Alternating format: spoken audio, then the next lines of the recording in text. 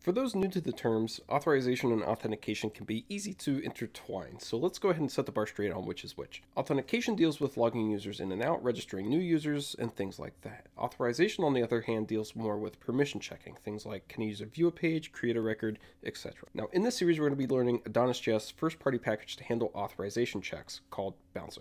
Bouncer is going to allow us to define authorization checks in one place and then use those checks anywhere within our HTTP request lifecycle, including within the Edge template engine.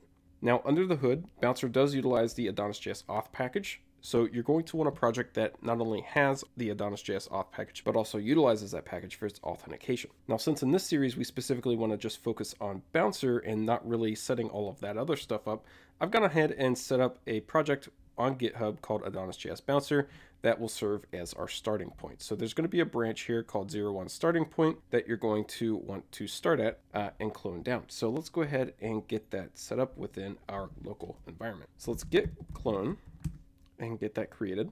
And then let's cd into it. And then let's install the current dependencies that the project has.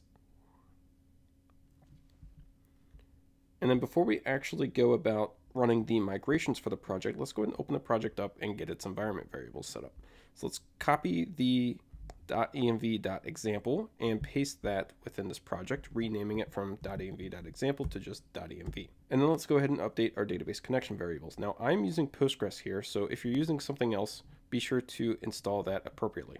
Now I'm going to go ahead and update my user to just Postgres. My password is the very secret password, and then I have a generic database called AdonisJS block. So now that we have that set up, we can go ahead and jump back into our terminal and run our migrations. So node ace migration run. There we go. So we got 3 migrations that ran, one for the user, one for the post, and one for the comments. Now that we have everything with the project set up, we can go ahead and npm run dev and take a look at what the project actually is. And then we'll go ahead and install and configure Bouncer within the project, which will set us up for the next lesson where we will actually start learning about Bouncer. So let's go ahead and jump into our browser here and get the project up. So localhost 3333. You're going to be welcomed by a pretty blank page with a simplistic navigation up at the top where you can register, you can create a new post, you can log in, and you can go to the home page. I did that in a very random order. So let's go ahead and register a user so that we can actually scope out the project at a greater detail so that we can see what exactly needs authorization checks within this project. Okay, so now we are registered. Let me get rid of my pop-ups. And you can see that because the register and login buttons changed to a log out. Next, let's go ahead and create a post. So this is a test post, this is a test summary, and this is test body copy. And then we have a nice simple checkbox here to state whether or not that post is published. If it's published, it will be displayed on the home page, otherwise it will not. So here we have a post. We can see the user it was created by, the title, the summary, the body copy, and we can edit and delete button for it. And then we also have a comment section here. So this is a comment, and that will be displayed right down here with similar information and actions. Next, let's go ahead and create another new post. This one will not be published. This post is not published. This is a summary. This is body copy. We'll keep that relatively simple. Let's go ahead and create that. And we can see the same thing here. Next, let's go to the home page, and you can see we can only see the published post here. Now, within our project, if we open it up and we head into contracts directory, we have an enums directory, which contains a file called role. Now, within here are the roles for our users within our application. So we have user, moderator, editor, and admin. Now, user is the default. So anytime that a user registers within our application, user is going to be used. Users can create comments and delete comments that they themselves created.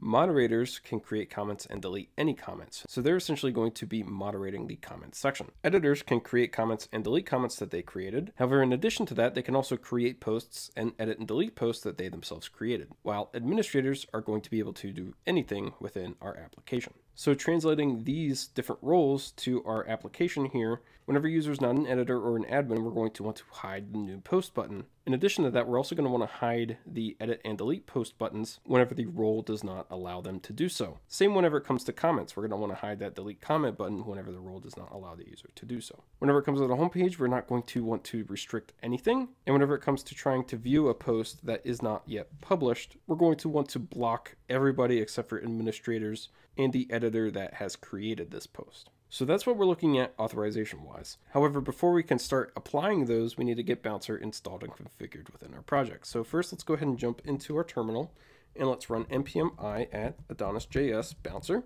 to get Bouncer installed within our project. Okay, and next we're going to want to configure it within our project. So node ace configure AdonisJS Bouncer. And this is going to do several things for us. So first, it's going to create a file within the start directory called bouncer.ts. This is where initially we're going to be defining all of the actions. So things like, can a user actually create a post? Can they edit the post? Can they delete the post? Can they create a comment? Things like that are going to be defined within this Bouncer file. It also created a Bouncer contract for us, in addition to defining the types within the tsconfig.json. Now within the adonisrc.json, it's added new ace commands for us. It's registered the Bouncer provider, and it's also added that start/bouncer file that it created within our project.